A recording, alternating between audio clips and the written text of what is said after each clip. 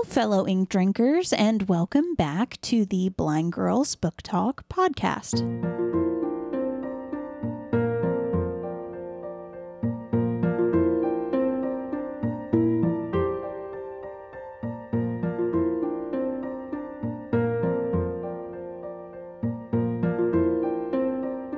My name is Aria. And I'm Belle. And we are two legally blind sisters who love reading and love books. And so what we've done is we've created this show in order to talk about that. We talk about a wide range of bookish topics, and that includes book-to-movie adaptation comparisons, buddy reads, recent reads, bookish challenges. Really, the list does go on and on. And today we are doing a book-to-movie comparison for one of Roald Dahl's classic stories, the BFG.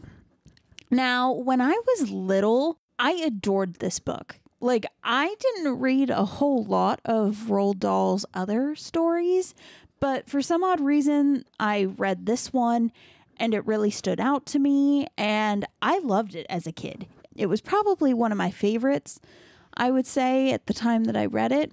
And so I thought, what better than to do a book-to-movie comparison of this, because I knew there had been a movie that had come out, and I hadn't seen it. And I was like, plus it's a little bit of a nostalgia read, also all wrapped together. So that's what we're doing today. And so right now I'm just going to say spoilers. If you really want to read this book, it is cute. I definitely have, I think, outgrown it, obviously. Because when I was reading it, I was just kind of like, why did I like this? Why was this the thing that I really enjoyed? But, you know, it is a cute story if you want to read it. But otherwise, we're going to be spoiling everything about everything related to both the book and the Disney movie. So that being said, I'm just going to get right into it. So the book itself is about a little girl named Sophie, who one day she is awake in the middle of the night. She sees kind of a figure, and the figure comes. It's like this gigantic figure. It kind of takes her and goes running.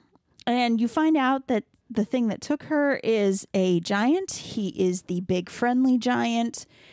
He kind of is just like, yeah, I can't let human beings see me. So you're with me now. And yeah, she learns about the world of giants. Pretty much all the other giants, there's like 9 of them. They go and they eat people like every night. And the big friendly giant is different. He goes and he gives dreams to children, essentially. He has like a special trumpet and he can hear the dreams and he can catch them. That's what he does. And pretty much the way kind of the story ends is that Sophie is just like, we can't let the giants keep eating people. So she convinces the BFG to make a dream for the Queen of England that pretty much tells her that giants are real and they're eating people, and, you know, she needs to do something about it. The BFG will help, and Sophie is going to be like sitting in her window waiting to talk to her. Sophie's sitting in the window. The queen dreams. She wakes up. She sees Sophie, and then they go after the giants. They throw them in like a really deep pit, and they give them I think it's like schnoz-cumbers or something like that, that the BFG, it was the only thing that he ate. So that's all they gave the giants to eat. And the BFG and Sophie live happily ever after is pretty much how the story goes. It's, like I said, it's a very cute little story. I don't know why I was so enamored with it as a kid, but I was. I mean, my Roald Dahl story that I was in love with is a lot worse than that one, so... Which one were you? The Witches. Oh, that's right. You were enamored with The Witches. It is a weird story. Yeah. It's worse. Yeah. So now we kind of get to the movie port. I want to kind of go over one of my overall thoughts because, I mean, I feel like this sums the whole everything I have to say up about it, but I'm still going to talk about it. And that is, if this movie had came out when I was a kid and I hadn't yet read the book, I would have loved that movie. Like, little me would have adored this. Even with reading the book, I think I still would have loved this movie. I forget, I know it was sometime in the like mid 2010s that this movie came out, I want to say. And so if I was a little kid then, I would have adored this. This would have been one of my favorites. I would have loved it. But as an adult, I was just like, what am I watching? And so some of the differences. In the book, like I said at the beginning, she's just kind of happens to have woken up and is like looking out the window, and that's how it all starts. In the movie, she is like lying on the stair landing at like 3 a.m. and she decides to pick up the mail that's just sitting there and locking the doors. Like, it's very, very strange. And I'm just like, what? Excuse me, what? This doesn't make any sense. And then the next thing is that when the BFG, when they get to his like living space, it's a lot more cabin-like, where in the book it was definitely like a cave. Like, it was a full cave, like there was no windows, there was nothing. In this, it is definitely very much a cabin. She also tries to run away in the movie, and she never does that in the book. Like, they have a very quick conversation in the book that just kind of gets her on track for everything. And in the movie, that doesn't really happen. And then I think the conversation they do end up having is also, this is the weirdest conversation that both follows and doesn't follow the book. And that's a lot of like the first 2/3 of this movie. It follows the book, but it also doesn't in very strange ways. I understand that you have to take some licenses, especially with this one, to kind of fill out the movie. Like, I can see where they did it and why they did it. But at the same time, it's very much like, okay, and so we're going to be changing this, and this.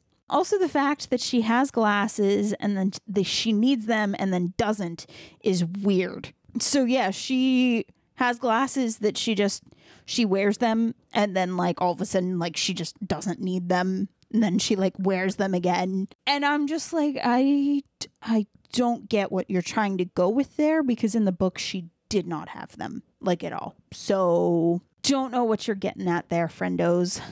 Also, he has food other than schnozzcumbers, which is really weird. Yeah, it makes it seem like he has other food. Like in the book, it was very much like, this is the only thing I have to eat. And maybe that's all he had to eat, but it wasn't made very clear. Like, he made like a stew or something, where before he would just eat them. Like, that's all he would eat, like not make it into a stew. The fact that Sophie is just like, I have insomnia, is a whole time. Yeah, at one point in time, she's just like, I have insomnia. And I'm like, that is a mood. And that is me also. And it's just, I was just like, that's a time. Oh yeah, and then the BFG just has a random like ship in his cave, like an old timey, like almost like pirate ship in his cave. Like it's just sitting in there. And that leads so many questions for me to have. Like, what, how, why? I do not understand. It's just there. Like, and he has like this giant pool of water that is just floating in. And I'm just like, why not have just your own little boat? Just little, like, and he can't even get on it. That's the thing, because he's too big. To him, then he has a toy boat. Let the giant have a toy boat. Girl, I have questions. Okay, so there was a dream sequence where it was like her trying to run away again from the BFG, and like she runs into the other giants, and the BFG makes her have this dream to like explain to her what's going on, like why she can't run away. But I put in my notes, because I did not understand it was a dream sequence. So I was like, she never tries to run away. She and the BFG build a good rapport rather quickly in the book. So yeah, I just had questions. But after the whole dream sequence, that's when they start rapport building again. Also, why was he making a dream? Never mind. He made her a nightmare to explain. Honestly, not mad about that change. That is the note that I made. This is my thoughts. Yeah, no, I actually did kind of like that. Once I understood what was going on, I did think that was a neat way to do it. Like just showing like, hey, this is what's going to happen to you if you try to leave here without me. And if you try to run away, like it's not going to go well. And like it kind of helps them to build their rapport a lot better, and also kind of introduces us to all the dreams that he can make and stuff like that. So I was just like, okay, like I'm not as much as that is a very big change. I am not mad about that. Oh, so apparently he brought another kid back like before and had stuff left over from the kid. And in the book, he never, like Sophie was the first person he ever brought back. So I was just like, he's never done that before. And why does he have so many clothes? Like he just has like a whole like treasure chest full of clothing items that he just kind of dumps out and is like, there you go, pick some clothes. I'm like, what? I have so many questions. Yeah, I can't even try for that one. So, okay, I don't understand quite how it happened in the book. I feel like he just kind of had a giant room, and like towards the back of the room is where he kept like his dream stuff. In the movie, it's like he had like a waterfall like in the back of his house that he could go like pass through. And then that led him to like where he kept all his dreams. And there was like a tree in the middle. Like it was like this whole thing that was very like, it was very pretty. Like the visuals were very pretty, but it was just this whole like fantasy thing. And pretty much he tries to hide her in the dream part of his cave. And he's just like, you need to stay here. And she's like, no, I can't. The giants will find me. I know they'll find me. Like, you have to take me with you. And like, they have this whole thing about her being like, you got to take me with you.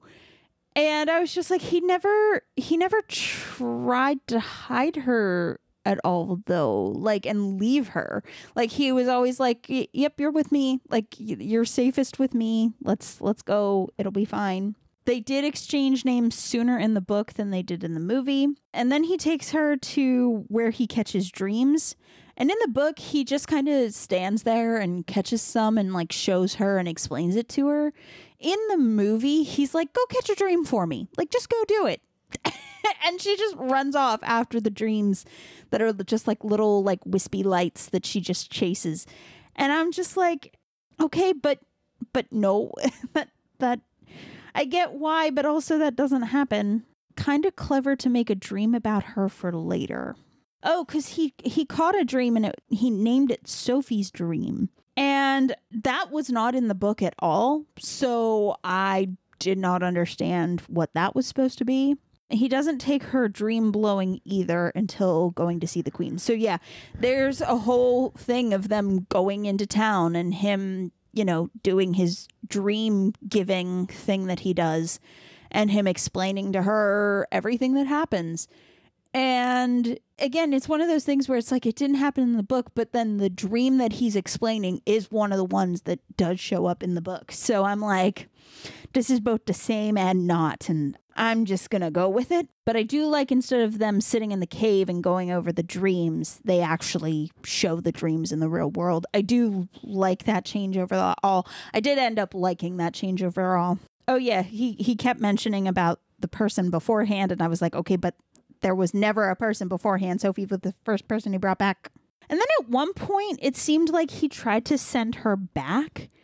But then it was also like a dream thing too. I don't know. I was just very confused by that part of the movie. I was just like, what is happening? Okay, so this might be dark.